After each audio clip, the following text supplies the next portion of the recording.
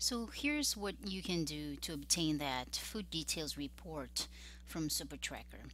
First, open your browser and type supertracker.usda.gov.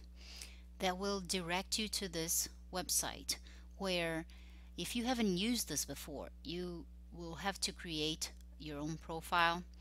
And I click here on create profile, and you see it will ask information about, you can put your name and you can enter all this information, and then once you submit, here's you can create a username with your password and everything, and then you receive an email confirming this, and once you do, you're ready to start entering foods into the software. So I have already created a profile, so what I'll do is to just log in,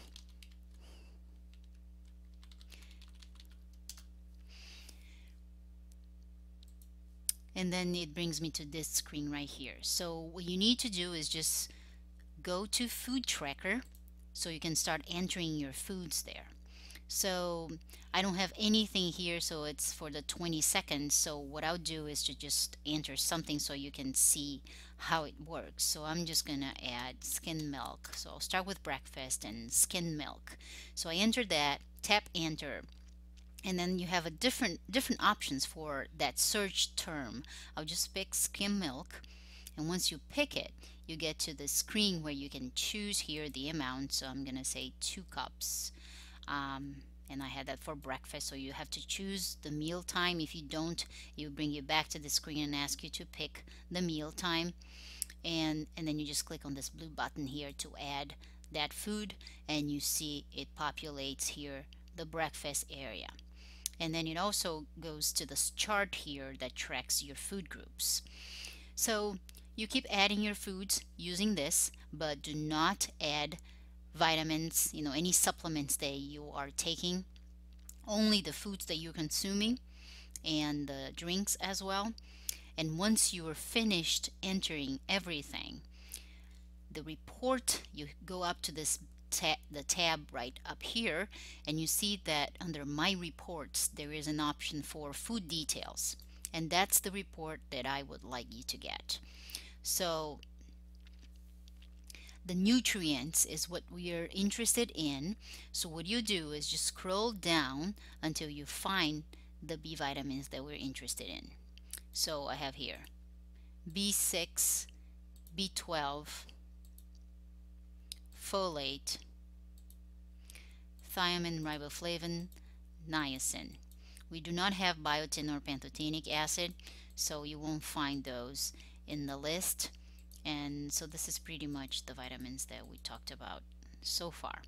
So once you click on those, you just click on create report, and I suggest you export your report as an Excel file.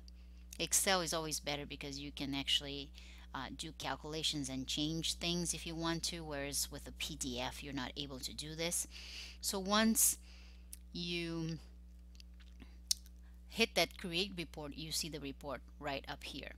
I only entered one food, so you won't be able to see, there's just that skim milk there, but I have another report that I created earlier just to show you what it would look like with more foods in it. So it lists individually the amounts of the different vitamins, and towards the bottom here you see what your total intake was and what the DRIs are for some of these. And this is really the report that I would like you to bring to class on Thursday so we can do our assignment too.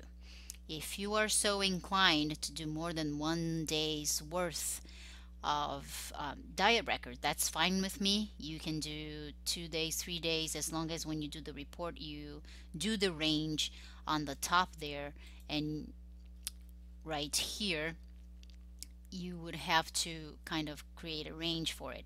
Right now it's not giving me the option because I only have one date created, but if you create multiple dates then you would have that option to do the range, so then you will calculate averages for more than 1 day. So this is what I would like you to do for Thursday.